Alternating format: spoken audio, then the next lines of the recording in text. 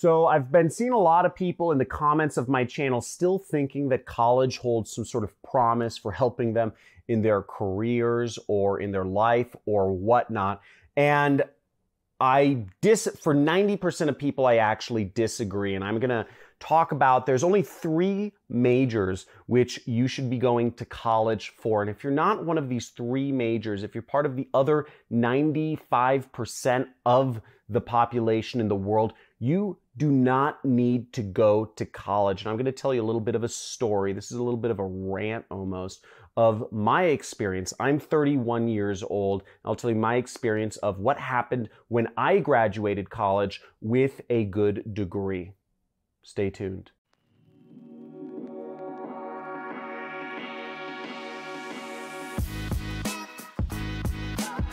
Hey, so I'm John, and if you haven't heard about me before, I teach other people to start their online businesses, and I've been doing YouTube for a number of years now, and I continually see in the comments of my channel people still believing that college is a way to make money, and I absolutely disagree. And this video is a little different from what I usually make because I actually just want to talk to you and explain what college is really useful for and who should be going to college and who should not be, because most people should not be going to college. And I'd love to hear from you. If you could comment in the comments below, how old are you? Let me know in the comments below. Are you 16, 17, and are you in college, or are you considering going to college? Because I'd really like to understand where your head's at. If you're 16 and you're saying, I'm going to college, let me know. To start off with, let me start with kind of my background. I graduated college in 2010, and I graduated college with a marketing degree. I went to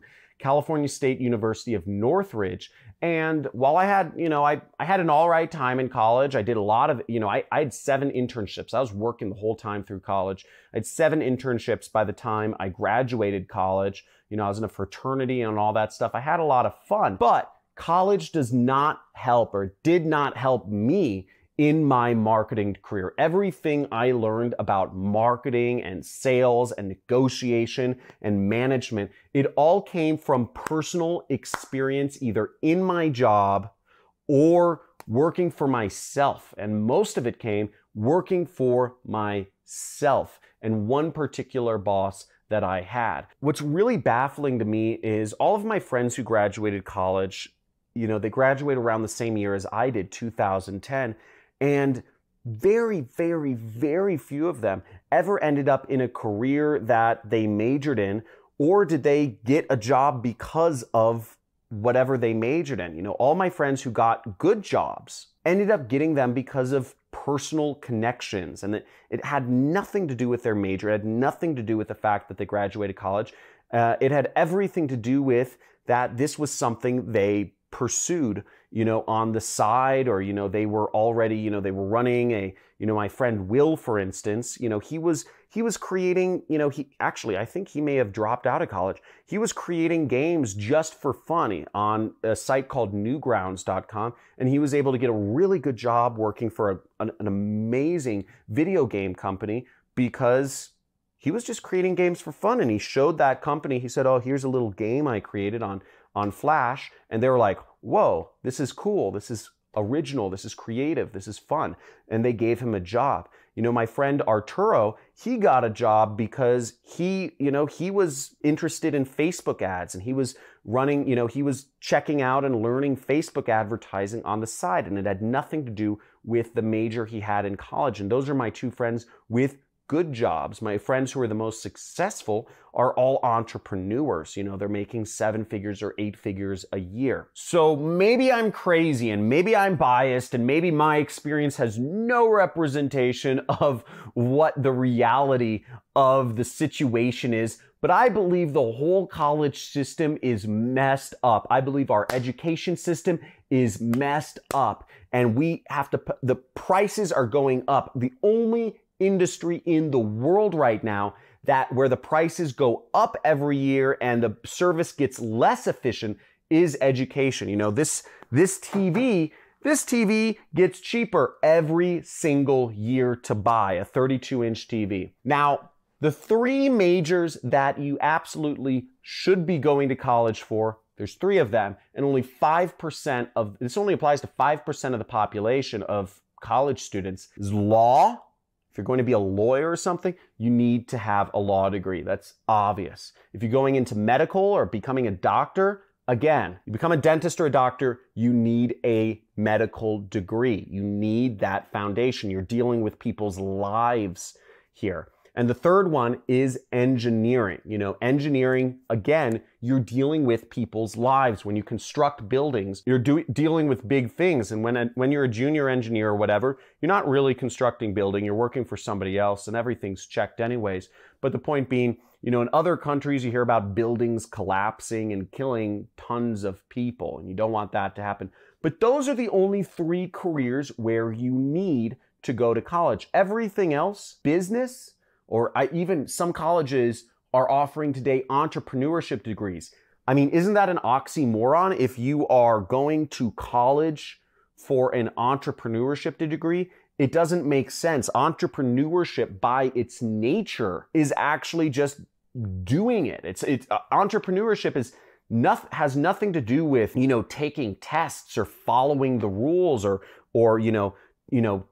I don't know, getting A's. There's no correlation between that. In fact, most of the successful entrepreneurs are actually bad in school. You know, I was never a good student. I'm smart. I think I'm smart, but I was always a C student.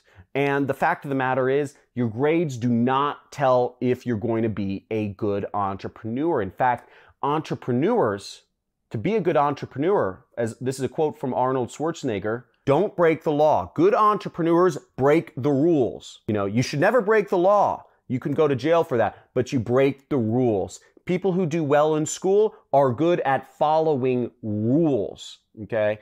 Entrepreneurs by nature are not rule followers. We are creating our own businesses. We are not fitting into another person's box. So there's no reason why, if you're going to be an entrepreneur, you should go to college. Okay, and please, if you haven't responded before, first off, if you want to learn how to be an entrepreneur, if you enjoy this content, this is a rant, this is not my usual content, please click subscribe to my channel, enable the notification bell, click a like or whatever. And if you haven't commented and let me know, how old are you and are you thinking of going to college or not? Let me know. I'd love to hear.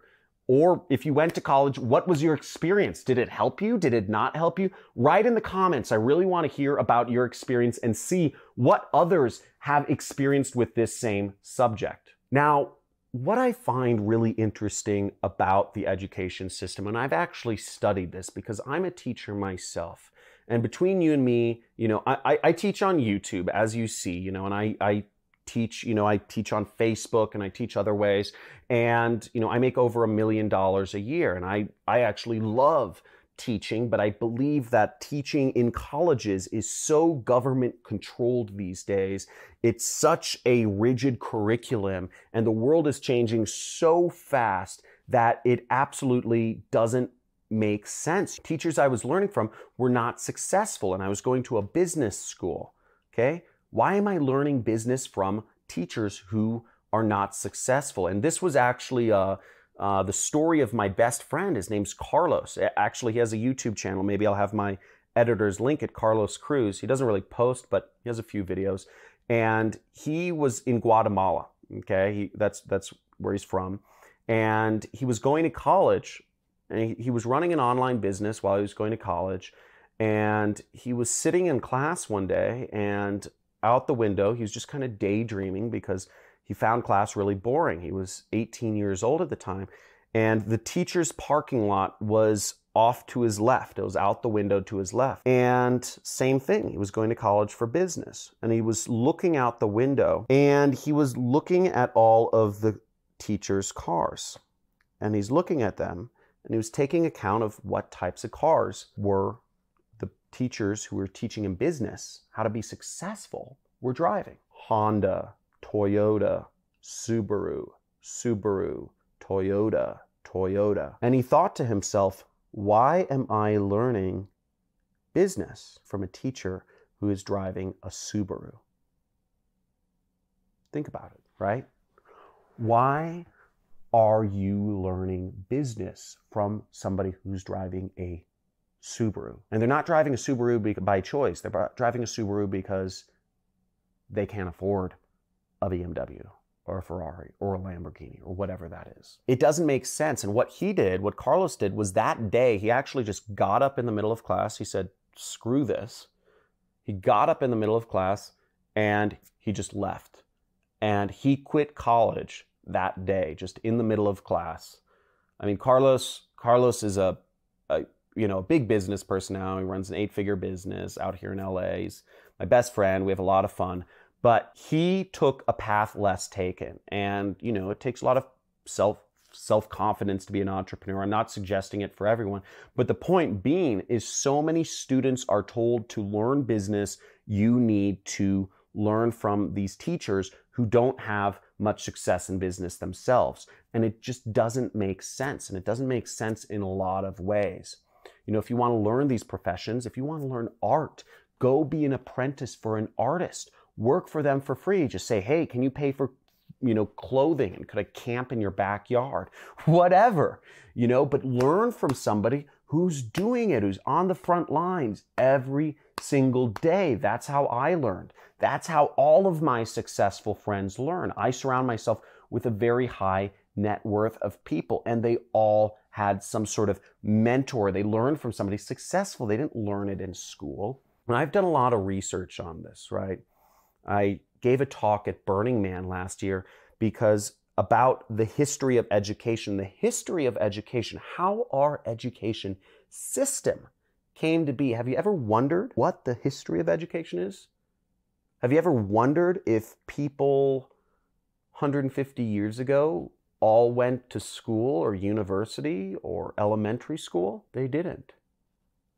200 years ago, people didn't go to school. People weren't required to go to school.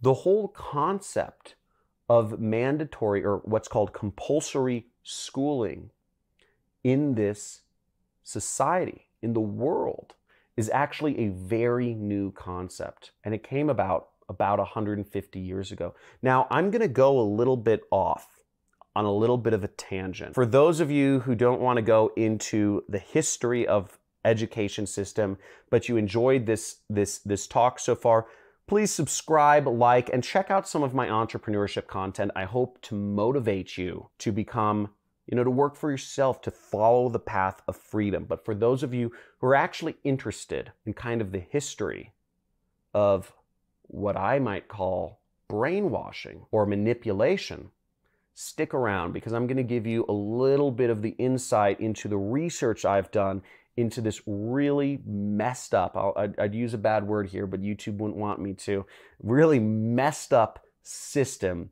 that has taken away original thought and creativity in our society. And there's an agenda, but I won't go into conspiracy theories here. I'll just talk about facts.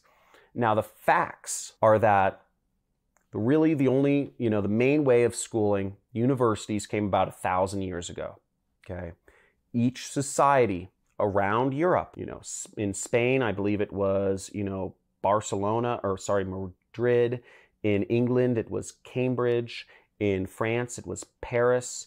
In Germany, it was Cologne. In Italy, it was, I forget the city, but it was one of them. Each of the countries, each of the major language areas had a city where the upper middle class or the upper class would send their youth. They'd give them some money, a couple, 20, 30,000 bucks. They'd say, go find a teacher and learn, okay? Learn weights and measurements, or learn to be a priest, or learn to be a shipbuilder. Whatever it is, go to learn to be a merchant, whatever it was, a bricklayer, stonemason. They'd send their kids out to learn from teachers, sort of like we do today, right? Send a kid off to college, learn a skill. But in those days, that you would actually learn a trade, and you'd go into the actual trade, or you'd apprentice for somebody in a trade. It was more kind of less theoretical and more action-based, right? But it was never compulsory. Schooling, elementary school, grammar school, preschool, all of these things, those weren't around. You didn't have those. So what made the change to where everybody is required to sit in neat little rows of desks, learn the same top-down dictated versions of history and English language and sociology, anthropology, everything, right? Where was that change made where that became normal? Now, this is the messed up thing. It actually came from the Prussians, who became the Nazis. Our school system came from Nazis, and how it came about was actually in the middle 1800s, after the French defeated the Germans or the Prussians in a war. And this is all history, and you can look this all up. After the Germans lost the war to the French, the Germans vowed never to lose another war again. They said, we will not be beaten in a war against the French. And because the French were the most powerful country at the time in Europe. But what the Germans did was they chalked up their loss to the fact that all of these different little factions, these kingdoms in Germany, they weren't working well together. They weren't communicating well together because they all spoke slightly different dialects of German, and they all had different histories, and they all had different allegiances. They all had different things they cared about. They were loyal to their region, not to the overall country. And what they instituted was a mandatory or compulsory schooling across all of the German territories to essentially brainwash, or sorry, I shouldn't use the word brainwash, to educate everyone on the same version of history, in the same dialect of German, on the same sociology, and give everyone the same singular identity and obedience to the capital rather than obedience to their state. And what ended up happening was you got some good things and bad things. You got, on one hand, you got the most educated, the most scientifically advanced country in the entire world. The Germans invented rockets. The Germans invented air conditioning. The Germans invented submarines. The Germans invented, all these, jet engines. The Germans invented all of these amazing, they became the most powerful nation in the world. And they took over almost all of Europe because they were the most technologically advanced, but they didn't think for themselves. And they killed, not all the Germans were evil, but they killed without question, the Jewish genocide, etc. And you got a population of people who were very smart, but could not think for themselves. And America took the same model of education. I forget the exact name of the person, but they sent a delegation over to Germany around the 20s or 1910s. We took the same model of education to unify our disparate states because we had the same issue. We had lots of different states with lots of different dialects of English or languages or religions. And we took the same concept that the Germans took and implemented it ourselves to create a unified United States that had a singular identity, a singular history, and a singular allegiance, an identity as Americans. Now, why do I tell you this? I tell you this because I want you to think for yourself. I tell you this because I want you to question what you're being taught. I'm telling you this because I've continually questioned what is real throughout my life. Now, I'm not going to go into my crazier conspiracy theories, but the fact of the matter is, education is not built to help you think for yourself. The only person who can help you think for yourself is you. So understanding the history of education, don't buy into this system hook, line, and sinker. It has its uses. Learning is something that has been around since the dawn of time, and it's a very useful thing. Continual learning is definitely the path to success. But if you don't question the reason why you're doing something, and I see so many college students, I see so many young people going to college completely blind simply because they are directionless, confused and they don't know what they want to do, that I think it's a major moral failing of our society. And I believe something needs to be done about it. And hopefully this video reaches a few of you. Now, let me know in the comments what your thoughts are. Am I crazy? Am I totally nuts? You know, or is there some truth to this? So let me know in the comments. Let me know why. If you think I'm totally nuts, let me know in the comments, but tell me why. Or if you think there's some truth to it, let me know. But talk to you soon. Make sure if you like this video, share it with others, because I believe others need to hear about this content. Share this video with as many people as you can, or on your Facebook if it helps, if you believe it will help somebody else. Talk soon. Thanks for watching.